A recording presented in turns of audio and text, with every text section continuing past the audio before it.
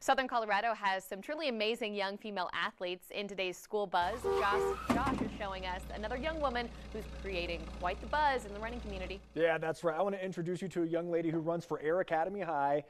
Let's just say she's used to being at the very front of the pack. She's a 4A cross country state champion. There she is in the front right there.